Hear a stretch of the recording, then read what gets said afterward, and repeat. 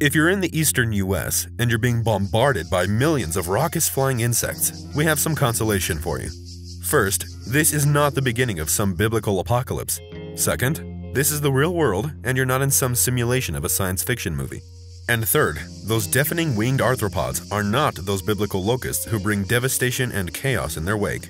Rather, they are the humble, rather dim-witted, and absolutely enthralling cicada.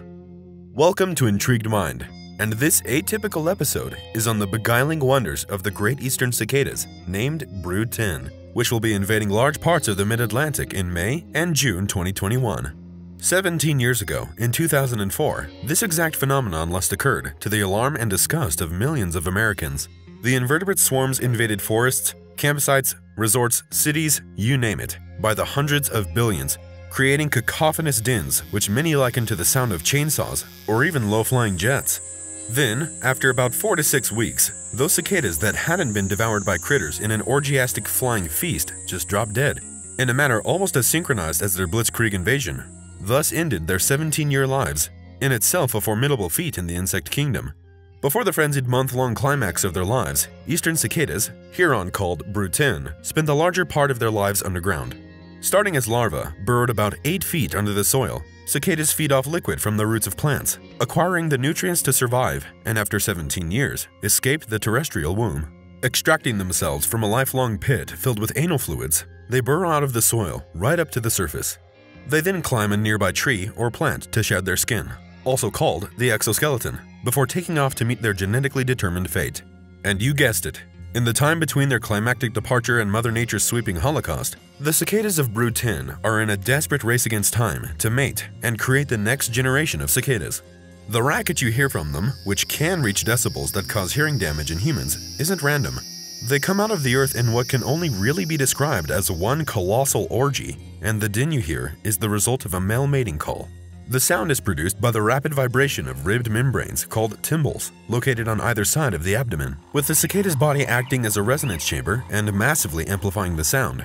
Male cicadas, which often even join together in groups so that their voices are heard from greater distances, telegraph their special seed to females, and as it stands, to us humans, as well as to animals, jubilant at the easy dinner pickings. After the deed is done, female cicadas lay their eggs in plants and trees. Those eventually hatch. The larvae fall into the soil, and voila! The Darwinian epic continues on a loop. The female cicada typically lays an average of 400 eggs. This explains the sheer scale of the cicada invasion, with hundreds of billions, if not trillions of cicadas swarming the mid-Atlantic. Overbreeding is actually necessary for the survival of the species. Here's why. Cicadas have evolved to bear some fascinating traits. For example, they've developed antibiotic wings, which kill bacteria through microscopic spikes and a chemical coating, something which has caught the attention of scientists as a natural antibiotic to which harmful bacteria might not develop resistance. Another incredible trait is that male cicadas deafen themselves while serenading to protect themselves from their own racket. But one thing they haven't really evolved to do? Escaping predators. The expression sitting ducks should probably be revised in light of the kamikaze dim-wittedness of Brood 10 cicadas. Their orgiastic frenzy is a flying banquet for basically any critter higher up in the food chain that might have an appetite for them. Instead of developing defense mechanisms or any sense of predatorial danger, Brood 10 cicadas basically just breed like there's no tomorrow, almost literally. The animals that eat them are then so completely inundated with the flying buffet that they either can't possibly eat them all or just lose their appetite for them. The devoured cicadas are therefore victims of a rather unheroic yet essential sacrifice for their own brood, and of course, take some pressure off other prey. There's another evolutionary theory about the cicada's survival tactics. Brood 10 is one of 15 existing cicada broods that entomologists call periodical broods. These are cicadas which, like Brood 10, spawn and die at the same time over periods of 13 or 17 years. 12 periodical broods, including Brood 10, have 17-year lifespans, while the remaining 3 have 13-year lifespans. The amazing fact that these lifespans both correspond to prime numbers has led entomologists to develop certain evolutionary theories about this rare instance in the insect world. The leading one goes that long life cycles, and especially those that are prime-numbered, make it difficult for predators to sync up their own life cycles. This might explain why cicadas don't have one specialized predator, but then they still get eaten by opportunistic animals. There's also no explaining why the intervals aren't 11 or 19 years, or any other prime number. The truth is, scientists are stumped. It's a complete mystery in the insect world. and something which warrants periodical cicadas that extra bit of awe from entomologists. This is as opposed to what's called annual cicadas, which make up the great majority of the 3,400 or so cicada broods on planet Earth, and which, despite the name, actually live for 4 to 5 years.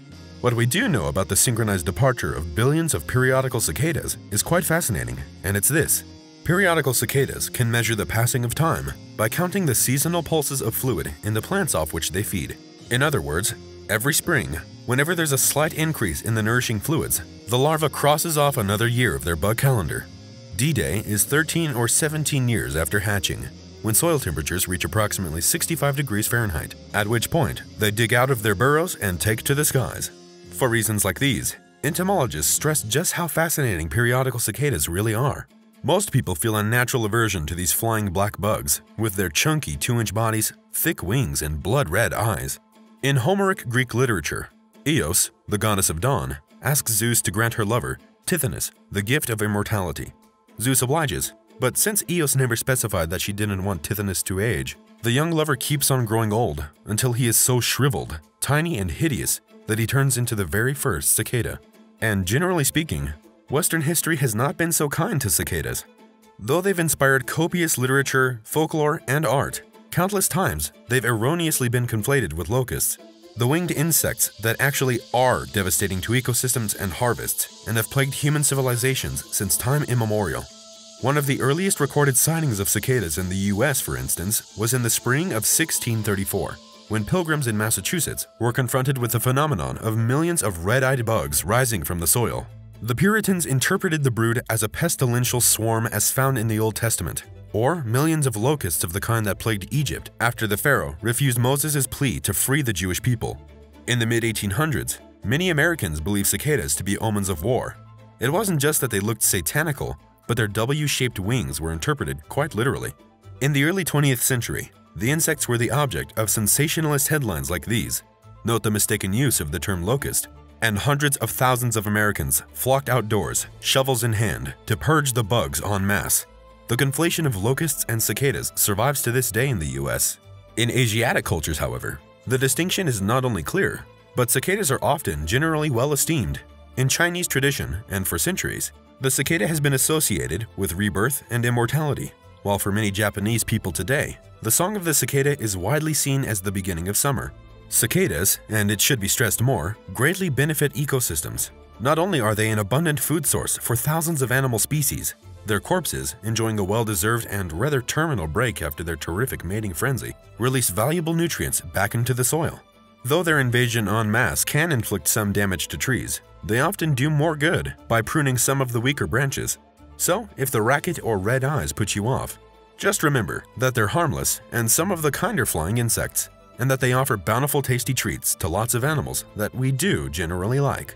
What's more, cicadas, particularly periodical broods, are an integral and unique part of American wildlife. They've been with us throughout the ages, emerging generation after generation. Thomas Jefferson studied them in the 1770s, writing his findings in his horticultural diary, which was later published. While delivering an imperialist speech in 1902, Teddy Roosevelt faced off with deafening hordes of cicadas that practically drowned him out, and Ronald Reagan likened his Democratic opponents to the flying bugs when he said this in a 1988 radio address. But most of all, feel free just to reflect on how incredible and complex the natural world really is. That cicadas, like the other beings that inhabit our little world, are also full of wonders and mysteries that for now escape our understanding. For more videos on the most amazing forgotten parts of our history, be sure to subscribe to the Intrigued Mind channel, like the video, and leave your suggestions in the comments below.